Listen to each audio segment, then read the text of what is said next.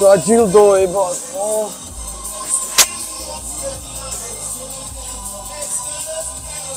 დაჯილდოება.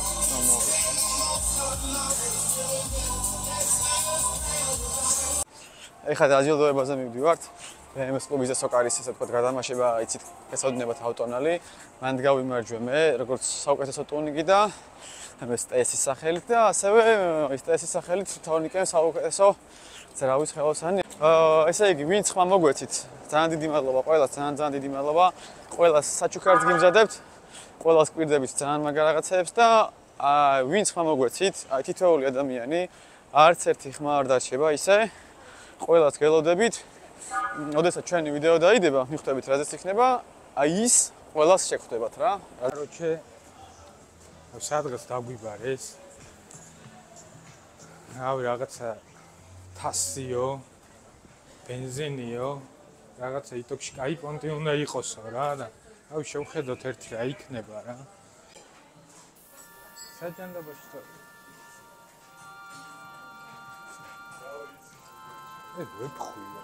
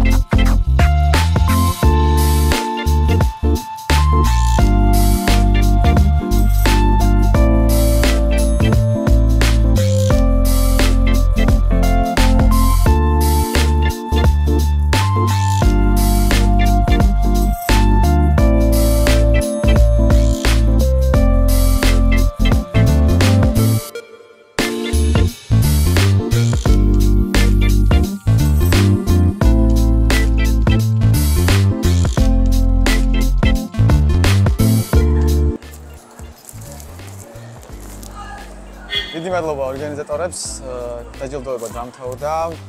დიდი მადლობა ჩვენ მომხმარებელებს, ჩვენ გამომწერებს. კი, საუკეთესო, ესე იგი, ძრავის ხელოსანი თარგმანი გახდა პროექტი ტურნირი მე.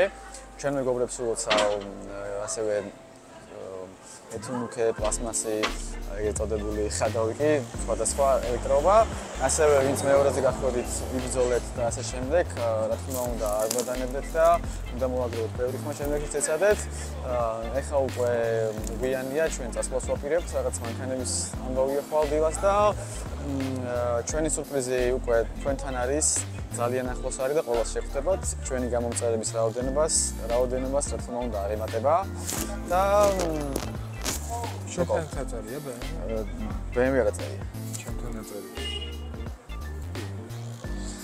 ძალიან დიდი მადლობა, ვინც ხარი დაგვიჭირა, ვინც გვენდო. დიდი მადლობა ასევე ორგანიზატორებს. რა ვიცი, რა ვთქვათ კიდე რა დავამატოთ. რიკა, რა სიტყვაში. რა დამნა წავიდეთ ახლა ჩვენ მოგვეთ რა. მე ბენზინება ახლა და დილას მოვიდნენ. შენს BMW რატო არა წერია? უნდა მოვიდნენ. ჩემს საწერია. თენ გონახე? ჩემს საწერია. ამის საწერია. BMW-ის ხელოსანი ხარ? ეს არის როიცოდეთ. ხო.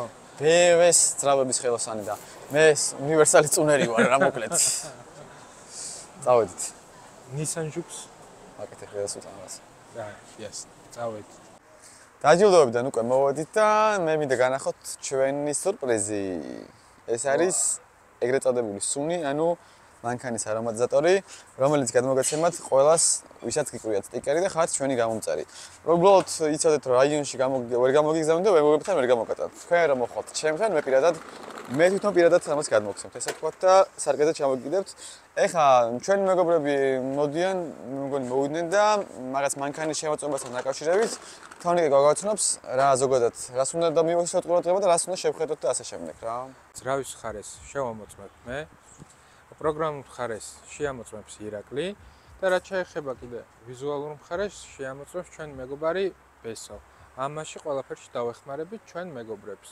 ჩვენი პროგრამულ მხარეს რაც შეეხება გარდა შეცდომების ამანქანი თუ აუცილებლად უნდა გავიაროთ და აუცილებლად უნდა გავსინჯოთ არა ისე რომ რაღაცა მარტოდ ხელგაზზე და აბასი ჩქარები როგორ თავს, არამედ ბოლომდეც უნდა დავაჭიროთ, რომ გავიგოთ მაქსიმალურ დატვირთვაზე მანქანა როგორ იქცევა და ძრავი რამდენად მზად არის ამისთვის. დღეს მოვედით ბიჭებთან და ძალიან ცნობილი სათხოვარი მექნება. იმედია ადეკვატური რეაქცია ექნებათ ამ სათხოვარზე. გამარჯობათ. მოხვედით? თაკო. მოდი მოვიდნენ.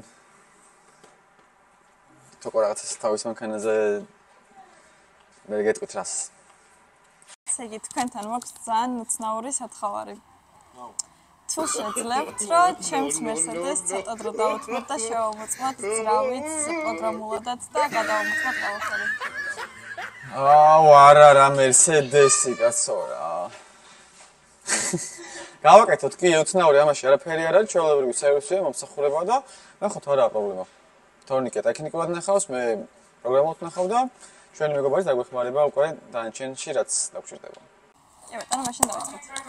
ვიზუალის შეფასებაში დაგვეხმარება ბესო. ანუ ვიზუალურად მანქანის შემოწმება როცა გინა, პირველ რიგში უნდა დავაკვირდი ანუ ლაკის სტრუქტურა როგორ არის დასხმული და კრასკის სტრუქტურა როგორ არის დასხმული. შეიძლება ისე იდეალურად იყოს დასხმული, რომ თვალად უცებ რომ შეხედო ვერ ჩანდეს, მაგრამ ცოტა დაკვირვებიდან გამომდინარე შეიძლება რაღაცები მე აღმოაჩინო.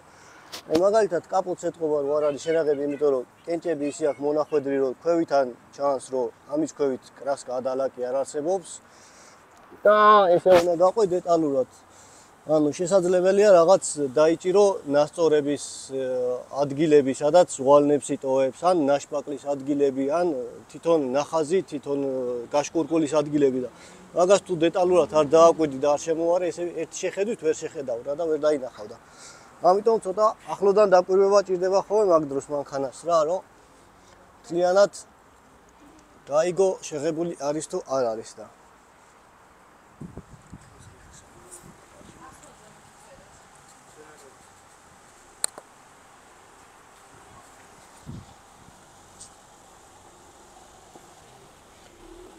მანქანაზე მაგალითად ერთადერთი რაც ყურადღებას იქცევს, ისიც ოდნავ თუ დაკვირვებული თვალი გაქვს, მარტო ერთადერთი ეს კრილი ვარი, რომელსაც ჩემი თვალით ეთყობა აი ამ ადგილას ლაკის არა, კრასკის ლაქები, როცა კრასკა არ არის კარგად გაშლილი, ლაქასავით აქვს რაღაც გრუბელივით და კაპოტს თუ ამიხდი, ლაკის გადაბმაც შეიძლება ვნახოთ. აი რაც სავარაუდოდ, აი გადაბმაში უკვე ჩანს, რომ აქ წყდება ერთი ლაკი და მეორე ლაკი ერთმანეთზე გადასული და აქ უკვე ზოლი აქვს გაკეთებული, რაც იმას ნიშნავს, რომ ლაკი არის დამთავრებული აქ ერთი და აქ მეორე ლაკი იწყება უკვე. ანუ შეიძლება ვივარაუდოთ, რომ წინა დაზიანება ქონდა მიღებული ამ მანქანას. დიდი დაზიანება ისეთი არაფერი არ უჩანს ამ მანქანას, მაგრამ წინა კრილო შეღებილი არის. ოღონ აქ შეღებილს არ გავს. პროფესიონალურად არის შესრულებული სამუშაოები რა. არ ეთყობა რომ რაღაც შეღებილი, ანუ უმეტესი მაგას ვერ გავარკვევს საერთოდ, რომ ეს კრილო შეღებილია საერთოდ. ვიზუალური დათვალიერების შედეგად შევამჩნიეთ, რომ ანტენა ჰქონდა დაზიანებული მანქანას და შესაბამისად ვცდილობთ, რომ გამოვცვალოთ იმისთვის, რომ მომხმარებელს მივაწოდოთ იგი უკვე სად მდგომარეობაში.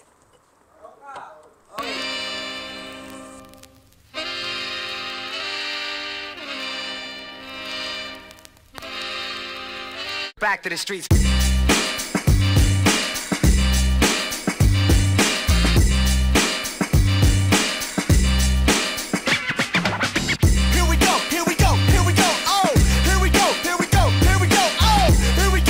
რაც შეეხება უკვე ძრავის ტექნიკურ მხარეს, ამაში დაგვეხმარება თორნიკე. რას გვეტყვი ჩემი მანქანის ძრავზე? არ მეგონა საერთოდ მერსედესის ძრავის შემოწმება თუ მომიწევდა, მაგრამ ამ შემთხვევაში კი ბატონო, გეტყვით. ცოტა დასრულია, მაგრამ არა უშავს. გეტყვით. ეს ძრავის არის, რავი, ამ ძრავმა გამიშროს სისხლი. მოკლედ რო გითხრათ, ძრავმა გამიშროს სისხლი. მოკლედ რა პირველად რო ვიყიდე, მერსედესი მაშინ იყო 2008 წელი, 2008 წლიანი იყო ის მანქანაც ჰქონდა 10000 კილომეტრი გავლილი. პირველი რაც დაემართა, ეს იყო ეგრეთ წოდებული პორშინები. ეგ დახაზა, ბლოკი დახაზა, ეს პორშინები გაფუჭდა და დაიწყო ბოლვა. სადღაც 5000 კილომეტრი სულ ექნებოდა, ალბათ 18000 კილომეტრი გავლილი ამ ძრავს. მოკლედ მე ვარჩე რომ ისევ სხვა ძრავი მეყიდა, რომელიც ძალიან დიდ თანხებთან იყო მაშინვე დაკავშირებული და ავდექი და ვიყიდე სხვა მანქანა. მაშინ ემელი ვიყიდე და იქიდან ჩავდგით ის ძრავი. მაგრამ ეხა იმ ძრავზე რა ხდება? ის ძრავი ჩავდგით, მაგრამ ერთი ზეთის შეცვლა ვერ იარა. იგივე პრობლემა დაიწყო იმასაც, რა, მაგრამ როგორც ამბობენ, რომ ამას ცეპი ეწელება, ცეპის პრობლემებია, ბაშმაგის პრობლემა, მაგის პრობლემა არ შემქმნა. და ეგრე გაფუჭდა კიდე ის ძრავი, მე კიდე ერთი ავაწყეთ, მე ის დაისტუკა და კაროჩე ვიწვალე. 50000 კილომეტრი ვერ გაიარა 4 ძრავმა. ასე რომ ესეთია ეს ძრავი.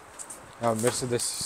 მაგრამ ამ ძრავს აქვს 250000 კილომეტრი გავლილი უკვე და პროფილაქტიკაც ხერთაც არ მიუსვენია პროფილაქტიკამდე. მალე გაიცნობ, ოღონდ. ხო. აი ეს გადავობთ ყველაფერი პროსტა.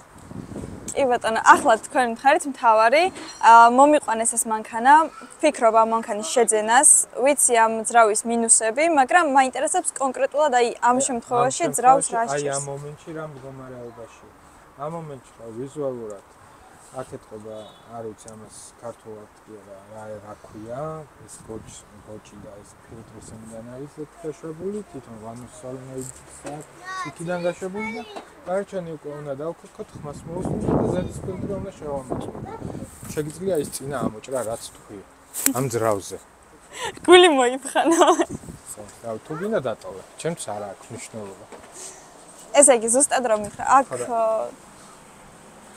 რავი, შეგიძლია გარეცხო და მომხმარებელიც მოატყუო მერე. რავი, ალბათ ერთ თვეში ან ორ თვეში ისევ განაგვიანდება. აი თუ გარეცხილია მაგალითად, მაგ შემთხვევაში გვაქვს შანსი რომ მივხვდეთ ამ პრობლემას? ერთ დღეში ალბათ ვერ მივხვდებით. ანუ მარტივად შეიძლება მოუთხუდეთ. კი ბატონო, მაგაზე არის საუბარი. კაი, მაშინ დავქოქოთ და მოусმინოთ კი ხმას. ბატონო.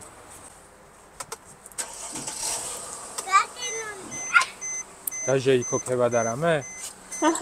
დაიქოქა? კაი, ჩავაქრობ. აი, თენგო აკუნებს. იყოს დაქოქილი? დაიცა. დაქოქე?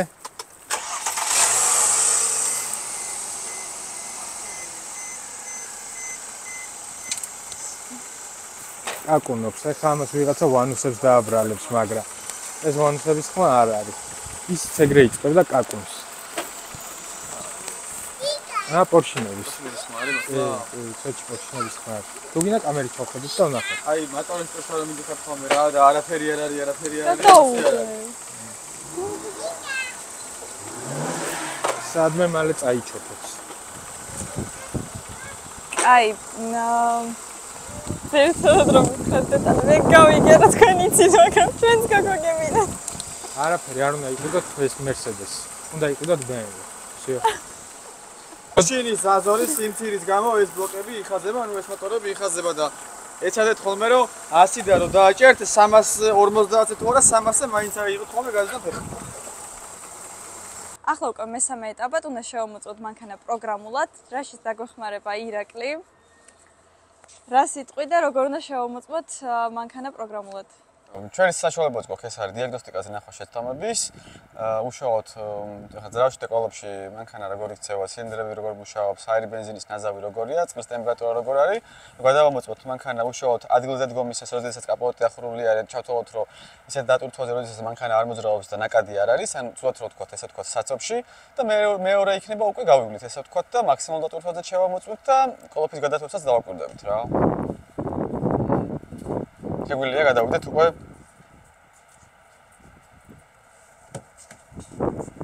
რამ გაგიღოთ ატლავა უნდა შევხედოთ პანელს ესე ვთქვათ დაქოქილ მდგომარეობაში რა ხდება ღვედი შევეკრათ აუცილებლად თუ ყველაფერი ჩამქრალია კარგია ესე იგი რამ ესეთი არ გვაქვს შეგვიძლია დავაკვირდეთ ასევე მენიუში რაც გვიწერს მანქანა მერე ჩავუქროთ ისევ და თავიდან გავხსნათ ესე ვთქვათ ზამოქს ეძახით ზაჟიგანიას ანუ მაჩვენებლებს დაფასს დავაკვირდეთ რომ ჩეკი ნამდვილად თანთებს აირბაგი ნამდვილად თანთებს იმიტომ რომ ხშირია შემთხვევები როდესაც ინზოლენტა აქვს დაკრებული ესე ვთქვათ ჩვენ რა ვეძახით და რაღაცის დამალულის მიზნით შეიძლება არ გვიჩვენდეს პრობლემა ეხლა დავქოქავთ გადავხედავთ და დანარჩენი უკვე რას დაგვიწერს დიაგნოსტიკა გავუშვებთ სკანირებაზე და ის ჩამოყვება ყველა მოდულს და გვანახებს თუ სადმე რამე პრობლემა არის ამის ნახვის მერე უკვე გადავალთ უშუალოდ დრაივზე ესე ვთქვათ ქალაქში გავივლით და დავაკვირდებით მანქანას რა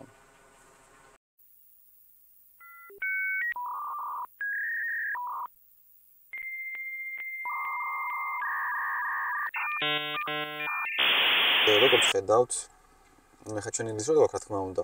რაღაც კარშია პრობლემები, რომელიც არის რაღაც სარკეების პრობლემა. სარკეების პრობლემა უშუალოდ მანქანის ელექტროობის ამბავია, ისევე როგორც GPS-ი, მაგრამ GPS საქართველოში არ მუშაობს. მოკლედ, არის რა გარკვეული მანქანები, რაღაც წვიმის სენსორი, რაღაც რომანი რაღაცები არ მუშაობს, მაგრამ არის მანქანები, გარკვეული მანქანები, რომელიც მაგალითად Mercedes-ის გარკვეული რაღაც სალონის მხარის ელექტროობა საჭიროებს სპეციფიურ ცოდნას. ან BMW-ს საჭიროებს სპეციფიურ ცოდნას. ამ შემთხვევაში თუ ძრავში და კოლოფში შეცდომა არ გვაქვს ხოლმე და გვაქვს სალონის მხარეს, ვაგზავნით ხოლმე ჩვენ მეგობრებთან, მაგალითად Mercedes-ზე არის ჩვენ გარშემო ესე ვთქვათ, არის Volkswagen-ზე, BMW-ზე ჩვენ ვართ და სხვადასხვა ესე ვთქვათ, თუ რაღაც ესეთი პრობლემა ექნება, ხო? და შეიძლება ამ მანქანას ახლა ძრავში და კოლოფში პრობლემა არ აქვს. ანუ ეს იმის საშუალებას გვაძლევს, რომ გადავინაცვლოთ უკვე ჩვენ ქალაქში გავსინჯოთ მანქანა და დანარჩენი უკვე ქალაქში როგორ მოიქცევა, რა სიზამს, ძალა როგორი ექნება და რაღაცა შეგვეპარება თუ არა და ამის სიმძლავრეში ესე ვთქვათ, ну ეხლა ეს 3.5-იანი მგონი, ხო? 3.5 მე მგონი 212 ცხენი აქვს და ნამდვილად აქვს თუ არა ეხლა 212 ცხენი, ამას ჩვენ გავიგებთ. წავალთ. ჩვენ ავირჩიეთ ეხლა სხვადასხვა მაჩვენებლები, ტემპერატურასთან დაკავშირებული, მაგალითად წყლის, თერმოსტატის ასე ვთქვათ, გაღების პროცენტობა ელექტრონული. ну ესე ვთქვათ, რა მომენტში ძრავის ბრუნი რა იყო, რა ვიცოდეთ ისტორიაში. შემშვები ხარის ტემპერატურა, გარე ტემპერატურა და რა ვიცი, ძირითადად ტემპერატურები არის, ასე ვთქვათ, პირველი რა ვიცოდეთ, რა როგორ იქცევა ძრავი. დანარჩენი უკვე მერე იქნება ამ მანქანას გეცოდინებათ რაღაც პრობლემური ვანოსებია და პოზიცია, როგორ პოზიციაში დგას, ესე ვთქვათ, ეგრეთ წოდებული ჭაჭვი. და ეხლა ქვემოთ სანაპიროსკენ ჩავალთ, სადაც შედარებით მაღალი სიჩქარე დაშვებული არის და გადავამოწმებთ მაქსიმალურ დატვირთვაზე მანქანა როგორ მოიქცევა. რადგან მანქანა ნადგომი არის, შემშვები ჰაერის ტემპერატურა ცოტა რომ მაღალი იქნება, რადგან ის ესე ვთქვათ, სითბო, რასაც ეგრეთ წოდებული ვენტილატორი ესე ვთქვათ, ამოასხივებს რადიატორიდან გამოიტანს ხდება კაპოტში, სადაც ხდება ჰაერის შეწოვა და ამიტომ ტემპერატურა იქნება მაღალი თავიდან. რომ დავიძურებით უკვე და სუფთა ჰაერი მოხდება უკვე ჩვენ გაბოთქვეშ, უნდა დაიწყოს მისმა ტემპერატურამ, რაც შეგვიძლია ნახოთ უკვე გრაფიკზე. ეს ტემპერატურა 91 ნორმალურია, გარე ტემპერატურაც გვიჩვენებს 27 და ჰაერის ტემპერატურა არის 51 და ჩამოდის შემშვების და უკვე ჩამოდის დაბლა, რაც იმას ნიშნავს, რომ ეს მაჩვენებლები კარგია და მუშაა, ესე ვთქვათ, არ არის გაჭედილი რა. სავალალო ტემპერატურა რამდენი იქნებოდა საშუალოდ? როგორ? აი რაზე უნდა გაგომახვილებინა ყურადღება, რამდენი უნდა ყოფილიყო ტემპერატურა, რომ მაგალითად ელემ ჩავთოთ და უკვე ზრავის ტემპერატურა რაღაც გარკვეული მანქანებიდან გამომდინარე არ ნიშნავს, რომ მაგალითად ზოგი მანქანისთვის მაგალითად 105 და 110 ქარხუნად არის და ეს მისმა მწარმოებელმა განსაზღვრა. ეხლა მეორეა ის, რომ რამდენად ჩვენთვის ნორმალურია და ჩვენ პირობებში, მაგრამ სასურველია რომ ვიცოდეთ ხოლმე რომელი ზრავი რა ტემპერატურას ეხლა ანახებს რა. BMW-ზე შეიძლება იყოს 110-იც და შეიძლება იყოს 90-იც გააჩნია რა მანქანა არის უშუალოდ რა. არის ხოლმე ესეთი შემთხვევები კიდე, რატო უნდა გავიაროთ, რატოა შემოწმებისას გავლა რა, საჭირო რა. მაგალითად ეხლა თუ ჩვენ ხედავთ წყლის ტემპერატურას, მივდივართ მაგალითად 60-70-თან, ნუ 80-ით კრუიზით ხო, მაგალითად ან ავტომობილზე 100-ით მივდივართ, რაც დაშვებული არ ვარყოთ, ხო არაფერს რა. ხო, ეხლა რას ვიძახდი? თუ მივდივართ დიდი ხანი ერთ და იგივე სიჩქარით, ანუ კრუიზით, მაგ დროს გამოიყოფა ძალიან ცოტა სითბო, ცოტა ენერგიას ვიყენებთ ჩვენ, ხო? ან ცოტა საწვავს ვწვავთ. აქედან გამომდინარე, რადგან ცოტა ენერგია გამოიყოფა, ზრავი იმდენად ვერ ცხელდება და ინარჩუნებს რაღაც გარკვეულ ტემპერატურას, რომელიც თერმოსტატმა უნდა უზრუნველყოს, მაგრამ თუ თერმოსტატი არის გაჭედილ მდგომარეობაში, ესე ვთქვათ, ღია პოზიციაში, მაშინ ზრავის ტემპერატურა დავარდება. ამიტომ უნდა დავაკვირდეთ გრაფიკს თუ მანქანა როგორ მოიქცა მას მერე, რაც ჩვენ გამოვედით უკვე ტრასაზე, ესე ვთქვათ რა. ამ შემთხვევაში მე მივდივარ ახლა 80 კმ/სთ-ით, რაც აქ დაშვებულია, ნუ 70-ია დაშვებული, მაგრამ კაი 70-ით მივდივარ ხო. აღარ გადავაჭერებ. უნდა დავაკვირდეთ ზრავის ტემპერატურა როგორ მოიქცევა რა. თუ ის მუდმივად დაბლა არ მოდის და გარკვეულ მონაკვეთზე დადგება, ესე იგი ნორმალურია რა. კარგი ტემპერატურა არის ახლა მაგალითად 90-ის ფარგლებში რა, რაც ამ ზრავს ამ მომენტში აქვს, ესე ვთქვათ. დანარჩენი ამ მონაკვეთს ახლა რო გავწდებით, მოვტრიალდებით და ვნახავთ რა სიზავს უკვე მანქანას სულ დატვირთვაზე რა. კოლოფს კარგი გადართვები აქვს, რამე ესე ვთქვათ, არც პიძგები არ აქვს, არც არასასიამოვნო და საგრძნობი გადართვები არ აქვს, ანუ ნორმალურად მუშაობს. ტემპერატურა ჩამოვიდა 86-ზე, ეხლა დავაკვირდეთ, თუ 85-ს ჩამოსდება და კიდევ დაბლა წამოვა და კიდევ დაბლა წამოვა, მაშინ ეს იმას ნიშნავს, რომ ის უკვე ღია მდგომარეობაშია გაჭედილი. ჩვენ ეხლა ესე ვთქვათ, დაბალ დატვირთვაზე არ გაგვისინჯავს, ანუ ეს იმას არ ნიშნავს, რომ ჩვენ მანქანას მაქსიმალურს ვთხოვთ. შესაბამისად, ტემპერატურა ძალიან არ უნდა დაგვივარდეს რა. თუ ძალიან დავარდება, მაგ შემთხვევაში ზრავი გაცივდება და ზრავი გადავა იმ მდგომარეობაში, რომელსაც ქვია გაცხელების მდგომარეობა, რა დროსაც ზოგადად ზრავი შედარებით ბევრს წვავს, იმიტომ რომ ცივია. და სპეციალური რუკები არის, რა დროსაც ზრავის კომპიუტერი, ესე ვთქვათ, რეჟიმებს იცვლის, რა და გადავა სხვა რეჟიმში. ანუ ტემპერატურების შემოწმების აუცილებელია, ხომ შეიძლება თერმოსტატი არ ვარგოდეს არა იმ კუთხით, რომ მანქანა ცხელდებოდეს ზრავი, არამედ იმ კუთხით, რომ ცივდებოდეს, რაც გამოიწვევს ზედმეტ წვას, ესე ვთქვათ რა. ეხლა გამანქანა გავსინჯოთ უშუალოდ მაქსიმალურ დატვირთვით რა, ვეცადოთ რომ რა თქმა უნდა უსაფრთხოების ფარგლებში გამოვიდეს. გვაქვს ესე ვთქვათ რულიდან გადამრთველები და შეგვიძლია ყველა დაბალ დატვირთვაზე გავსინჯოთ რა.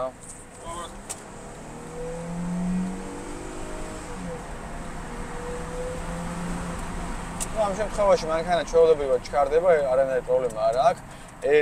ერთი ბრუნით გავაკეთოთ და მე უშუალოდ შეგვიძლია რომ გავიდეთ ისევ სერვისში.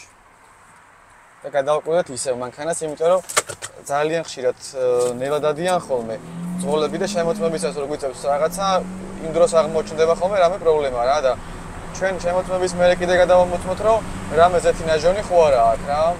რატომ უნდა შევამოწმოთ ახლა მანქანას სულ დატვირთვაზე, იმიტომ რომ თქვენ როცა მანქანას ედილობთ, ძირითადად ხალხი დადის ნელა. შესაბამისად მანქანა გამოცდილი არ არის ხოლმე მაქსიმუმ დატვირთვაზე. მაგალითად რომ მივდივართ სადმე რომელიმე უღელტეხილზე ან გვინდა მანქანის გასწრება, სწრაფად ისეთი მდგომარეობაა, ხო? უკვე იმ მომენტში ხდება ხოლმე პრობლემა და რატომ უნდა აღმოვაჩინოთ იმ მომენტში პრობლემა, როცა შეგვიძლია რომ ყიდვისას შევამოწმოთ და ავიდოთ ზედმეტი ხარჯი, ხო? ასევე არის ხოლმე ესეთი რაღაცა, რომ ეხლა ჩვენ რადგან ბევრ მანქანას ვამოწმებთ, უკვე მყიდველის ფსიქოლოგიას ვიცით და გამყიდველების ფსიქოლოგია და ისე არ უნდა ქნათ ხოლმე, რომ რაღაცა მაინდა-მაინც აი რაღაცა ნაცნობთან მიყვანა და აი რაღაცა ხვდებით, როგორ რაღაცაა, რომ იქ მყიდველი ცდილობს, რომ ნაკლებად ნაკლებში იყიდოს და რაღაცა მაინდა-მაინც რაღაცა აღმოუჩინონ ხოლმე და გამყიდველი ხოლმე პირიქით რომ აი თავისთან მიყავს რომ რაღაცა დამალოს რა. ჩვენ არ ვცდილობთ გავს რაღაცას, იმიტომ რომ ახლა ვიღაცას თუ პრიორიტეტად დააყენებ რომ იმას არ აღმოუჩინო რაღაც და ვიღაცას აღმოუჩინო, მაშინ უკვე მომხმარებელი შეამჩნევს ამას და ეს უკვე ჩვენ სახელზე დაისახება, ასაც ჩვენ ახლა არასდროს არ ვიზავთ რა. ანუ არ აქვს მნიშვნელობა, ჩემი იქნება, სხვისი იქნება, კარგი იქნება, ცუდი იქნება, ყველაფერი უნდა თქვა, ესე ვთქვათ რა.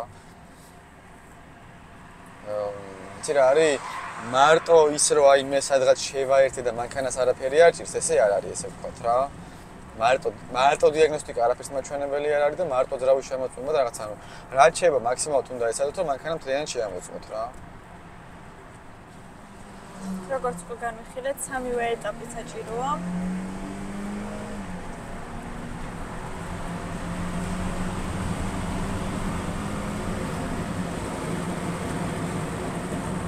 მანქანა ნორმალურად ჩქარდება, არაფერი ესე ვთქვათ ზედმეტი არ აქვს.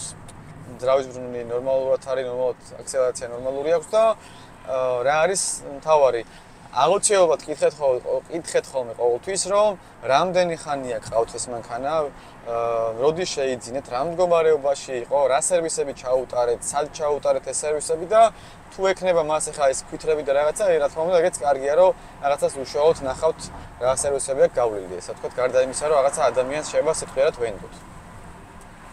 იქ ანტიფრიზი რომელიას ხიას აწვავს, რომელს ასხავთ და ბევრი წრუმანია, ესე ვთქვათ რა, რომელსაც უშუალოდ ჩვენ ვეკითხებით ხოლმე.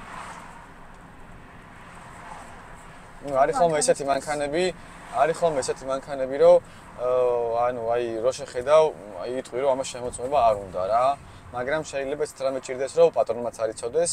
და არის ესეთი მანქანები, რომ პირიქით ისეთი მანქანა იყოს, რომ აი ვერაფერი ის კი არა რომ რაღაცა შარზე ვიყო და მე რამე აღმოჩენა მინდოდეს. არა, უბრალოდ შემოწმებისას აი ის იმდენად იდეალური მანქანა იყოს, რომ ნეტა ფიქრობდე რომ ნეტა ახლა მევყიდულობდეო რა.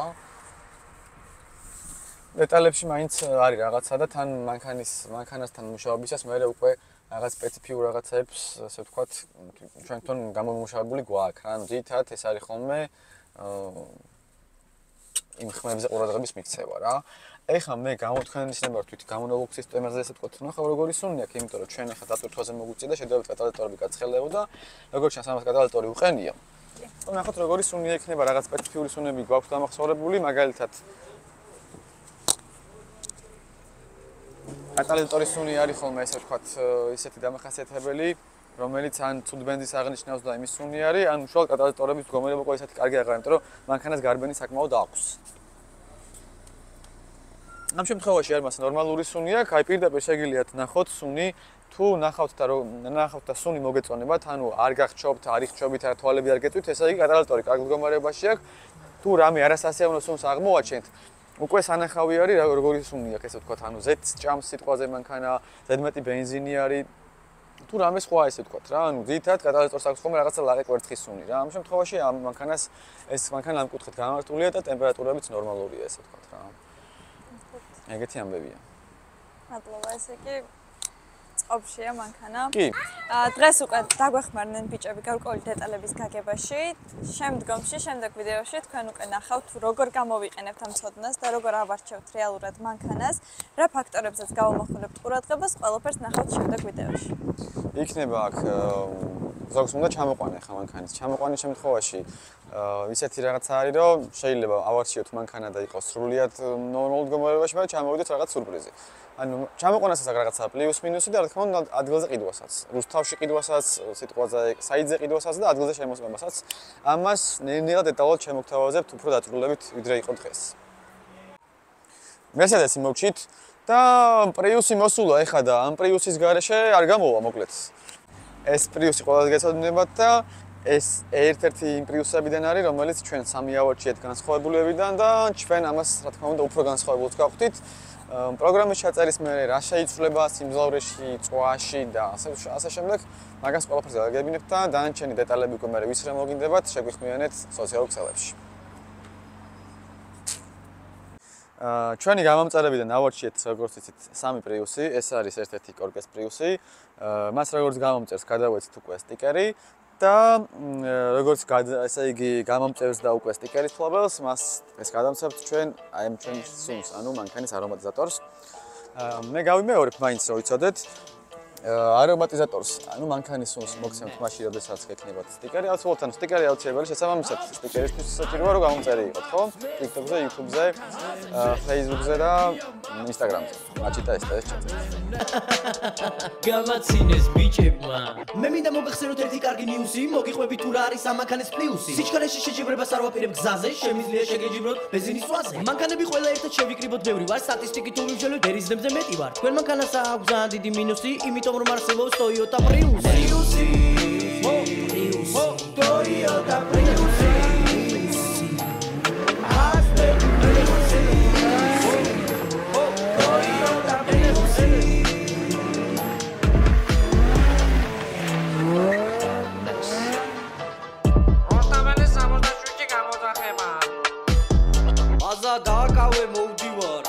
დღეს ჩვენი მეგობრები იყვნენ მოსულები.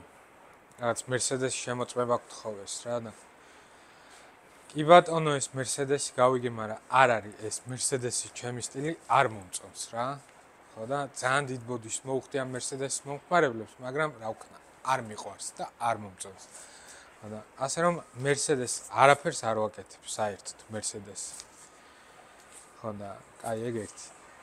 რაც შეეხება ახლა ამ 36-ს, ხო კაია. საერთოდ მიტრაკებენ რა ხმაზე, ძალიან ხმადაბლა ლაპარაკობ, მაგრამ ახლა ვცდილობ რომ ხმამაღლა ვილაპარაკო. და რაც შეეხება ახლა ამ 36-ს, თან დროდადრო ახლა თუ ხმა დამეწია, თქვენ მითხარით. მაგრამ თქვენ ვინ მეტყვის, ვინმე მხელი ამიწიეთ მაქედან. ან თენგო შენ მითხარი, რამე ქენი რა, იტოქში რომ ხმას აუწია. ორჩე ამ 36-ს რაც შეეხება, ორჩე მინდოდა N54 ცალტურბო და ავტომატი. ცალტურბო არის, ტურბო ეს არის, ავტომატი დავაყენე ამაზე 6 HP 21 და ეხა ვაყენებთ ამაზე კი არა, დავაყენე M4-ის მაღალი წნევის ნასოსები, რომლის გამართვა, რომელსაც მართავთ. ალექსანდრე აწყობს ეხა ამის პლატას რა, რომ ეს M4-ის ნასოსი მოვარგოთ ამ ძრავს. ამის მუშაობას.